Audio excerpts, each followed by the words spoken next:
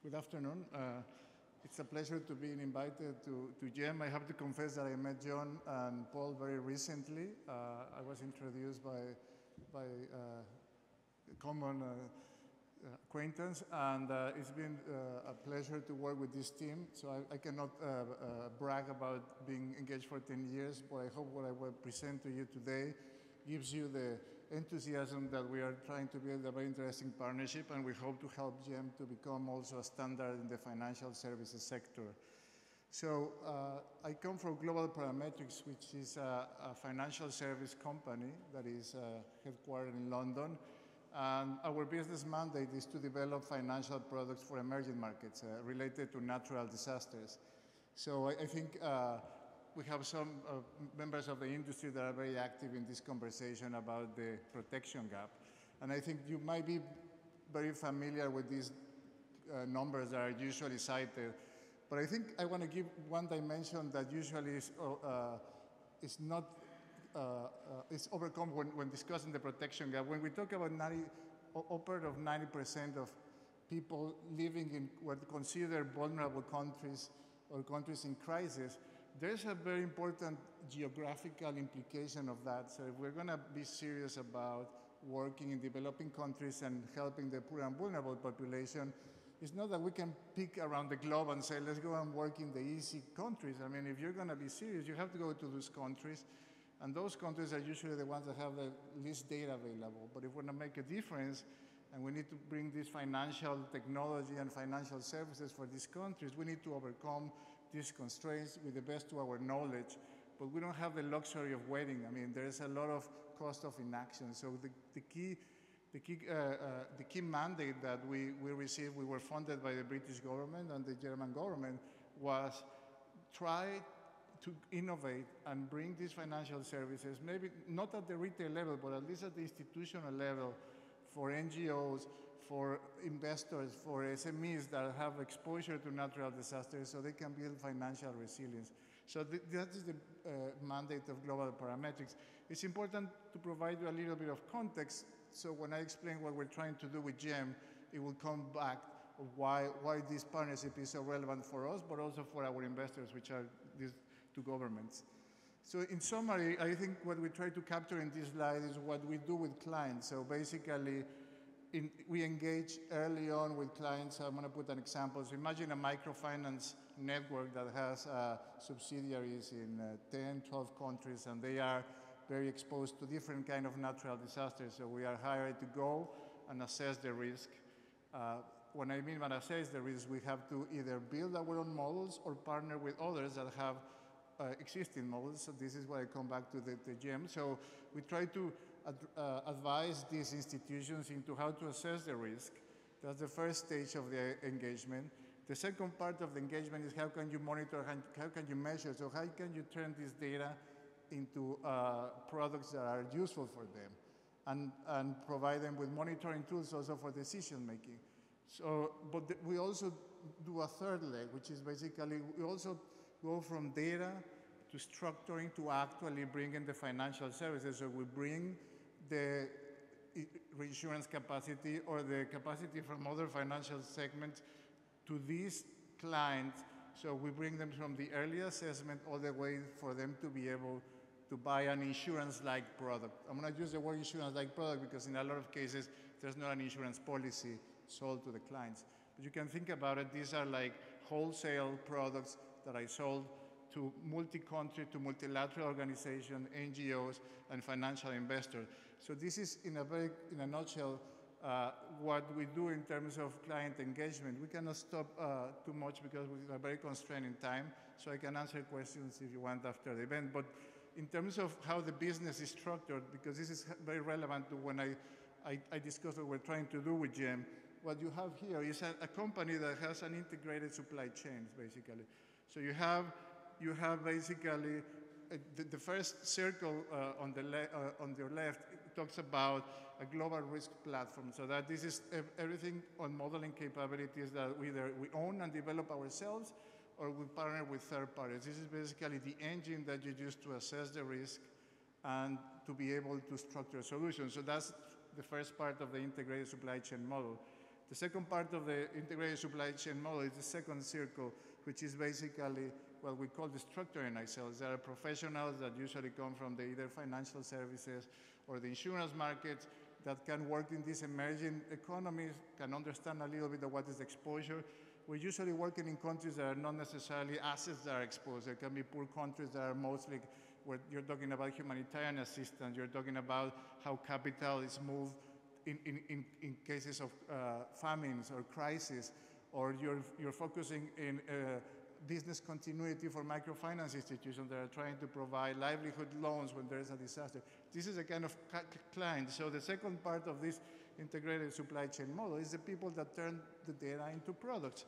But the third part is we actually have a fund and partnerships with insurers, so we can provide the product. So basically, we as a company are regulated by the FCA in London, so we actually can offer financial products to our clients. So basically, it is linked to the models that we either develop or we're testing with third parties, but by having this capacity, it allows us to build products on technologies that they don't have a strong track record, or where the reinsurance community doesn't have a lot of experience, so we can become an incubator of innovative approaches, and you allow these innovative ways of measuring risk and structuring contracts to build a track record, build a portfolio, and you allow then the reinsurance companies to hopefully you crowd them in and you keep innovating. So that's the whole philosophy of Global Parametrics, which is basically to contribute to this effort of bringing financial solutions to unserved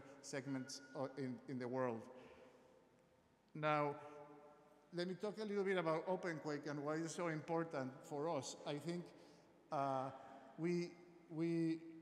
before I knew John, we've been building a hazard model of our own with technology that we acquire, with scientists that we brought on board. And we developed our own PGA model a little bit with historic footprints. Keep in mind that we're working not in the countries that most people are working in. We're not working in the US, we're not working in Japan, not in Europe. So even South America so far has been limited. But so we try with our own science, try to move ahead into developing a basic model that allows us to structure products. But then I met Jem, and I realized, and this is something that Dickie Whittaker was mentioning this morning, you get all these big ideas, people that say, we're going to start doing this, and there's people that started 10 years ago thinking in the same path, and sometimes we don't connect very well, and we miss that. That's a big challenge, but once we were made aware, I think what I want to present you now is a work that was done by Malcolm Haylock, which is sitting here in the audience. So he was working as our lead scientist and consultant in trying to use the global earthquake model framework to do our own stochastic catalog in South America as a test, because a lot of the model hasn't been released, and we wanted to show to John and Paul that we were investing and preparing. Our objective is to be able to make GEM a transactional model, basically a model that buyers and sellers can trust, and that we're hoping in 2019 we can start doing transactions where the actual disbursement mechanism is tied to a GEM model. That's our main objective. So that's why we started by doing our stochastic catalog based on the South America model, because it was public. And I think we are starting to market it, actually. We're talking with clients. I think we're talking with the market, and we found out that a lot of insurers already feel comfortable underwriting it. So from the market side, there's no problem, the capacity. On the clients, we see a lot of enthusiasm, and I would summarize in a slide, but I have to say that we face a little bit technical difficulties when we were doing this stochastic catalog. We're trying to develop 10,000 years, and we had to do it in batches of 1,000 years because of some technical complexity. But if you want to discuss the technical details of our constraints, Malcolm is here, so he led the work. I'm not nearly as technical as him, so I can only talk about the overall challenges. So basically, that's what we did with the test case. So we calculated this grid box at a 0.1 degree by 0.1 degree. So we were simulating PGA for 153,000 sites. And this is a little bit the outcome of the model. But I think what what we also wanted to create is this event set, of course, that are the basis for risk analysis and structuring. But as I say here, we had to split the runs independently. We had a little bit of challenge. So we were not able to solve some parameters, but it was a good taste. And we wanted to do this work, so we came to this presentation with the GEM team. We could talk about how to solve it. And because we made the investment, we developed the computer code, so basically we can integrate this stochastic catalog in our system. So we're trying to mainstream the relationship with the GEM outputs. So some technical challenges, but as you can see, the PGA maps look reasonably well, and if you compare it to our own models, of course, one of the things that you can see is, not surprisingly, the uncertainty estimates.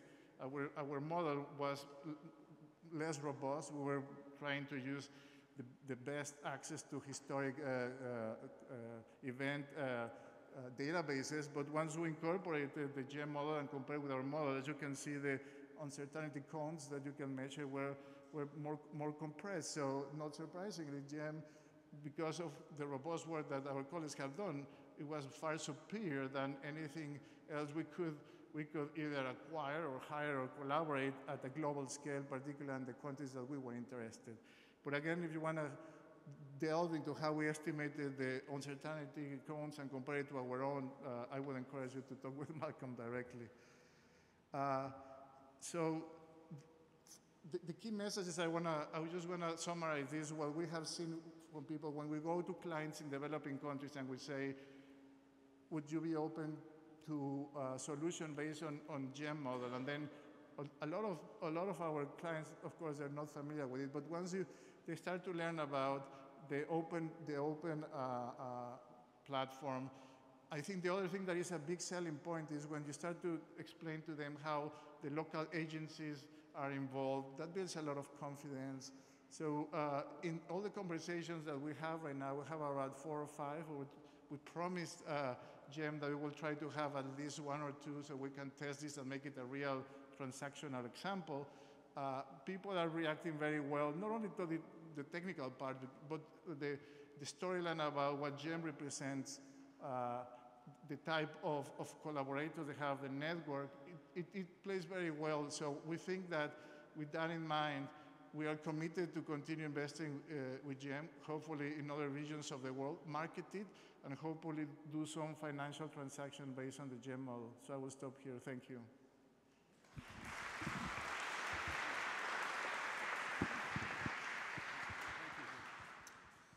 Time for a couple of questions. Hang on. Not there yet. Oh, there is one. There's a microphone coming to you. Edmund Booth, I'm a structural engineer from the UK, so I don't understand the insurance market. But are the products that you're developing, are they suitable for subsistence farming communities in Indonesia, for example? And if so, how do they differ from what you're offering or what the insurance industry would be offering in Japan? So basically, as I was explaining, we're not working at the retail level. So the example, if you look at the press release in The Economist in January, it talks about a program called ARDIS, which is basically a program that has been mainstreamed through the microfinance community. It is through a partner called Vision Fund International. So the product that we designed is basically all the subsidiaries that are owned by the mother company, Vision Fund International US. Basically what they do is they pay 50 basis points of their portfolio to the mother company, and they have access to a program that has 3 legs. The first leg is our data, just for planning purposes. So we are in 6 countries, 2 in Asia and 2 in Africa. In the countries in Africa, we're providing monitoring tools for drought. In Myanmar, it's tropical cyclone. In Cambodia, drought, it will be flood. So this is the part where the financial intermediary is used to assign credits and look at their exposure. There's a second part of the program that is a contingent credit provided by the German government. And this contingent credit is also triggered on our data. And this is to allow the subsidiaries to provide emergency recovery loans. So it's not an insurance product. It's basically the microfinance providing a recovery lending product. And DFID has done a great job in monitoring the social impact of this program in Philippines and in Asia, and the numbers are outstanding. Recovery rates for microfinance are very, very powerful, but also the fidelity of these clients. So it's not an insurance product.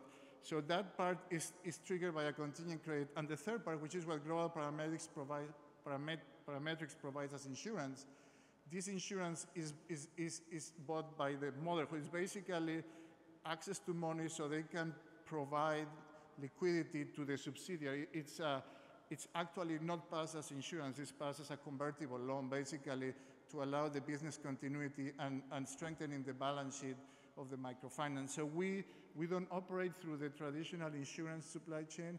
We've been asked to go after the big numbers. So we're trying to target the institutions that have a large footprint in emerging markets, where they can use financial engineering, they can use insurance, but they're not necessarily insurance company. And actually, if you really look at who is actually present in poor and vulnerable areas, the insurance sector doesn't have a competitive advantage as a distribution system. So we try to provide this access to contingent financing through different channels.